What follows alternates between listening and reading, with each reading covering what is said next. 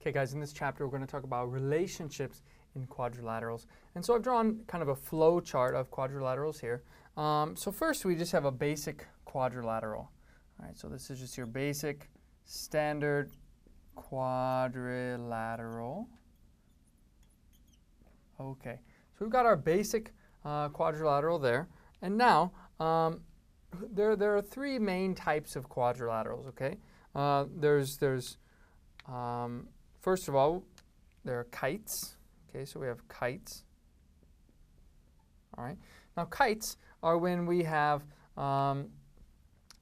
two consecutive sides that are congruent, and that's our definition of a kite.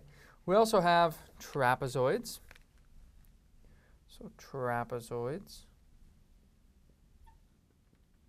Okay, so trapezoid is when we have only one set of opposite sides, exactly one set of opposite sides that are parallel. Okay. We also have a special case of trapezoids, which are isosceles, which is an isosceles trapezoid. Okay.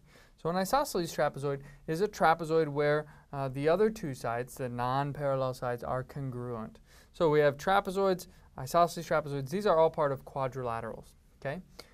Finally, the third type, we have parallelograms. So parallelogram. Okay, so all parallelograms are quadrilaterals. And then we have two types of parallelograms. We have rectangles. We have rhombi. Okay, so rectangles and rhombi. And if you have a rectangle and a rhombi, then that is a square. Okay, so this is sort of an organizational method of seeing how quadrilaterals are related to each other. Let me draw a bit of a picture here. All right, so let's say we have a very big world of quadrilaterals. Okay, so this is sort of quadrilateral land. Okay, so this is all quadrilateral. So quadrilateral.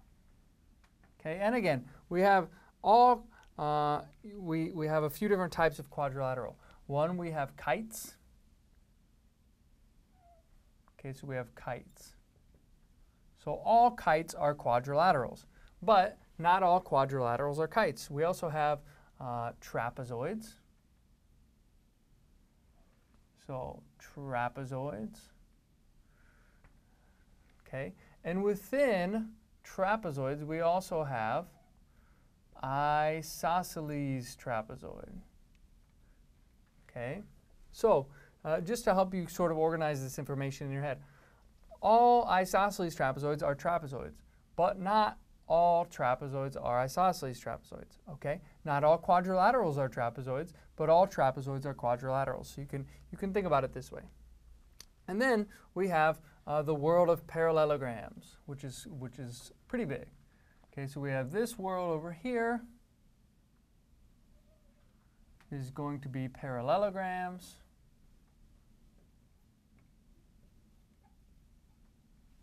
All right, and then within that,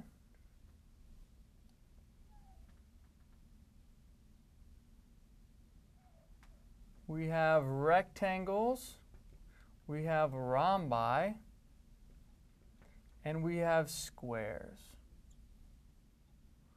Okay, so this is sort of the way you can think about all quadrilaterals. So I don't know if this flow chart helps you, or if this kind of diagram with some Venn diagrams inside, if that helps you. But it can either one should help you get a better understanding of the relationship between different types of quadrilaterals. So all of these things, again, I think this one helps us.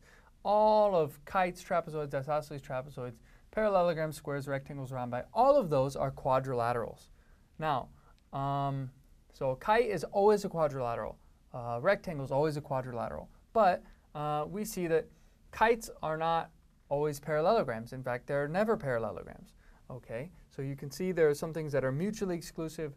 There are some things that are contained within each other. For example, all isosceles trapezoids are trapezoids.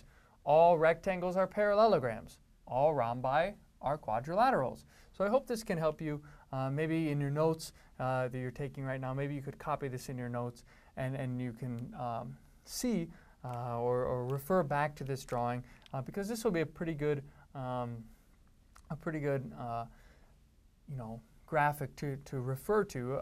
It'll be a good reference for you in the future when talking about quadrilaterals. Thanks for watching.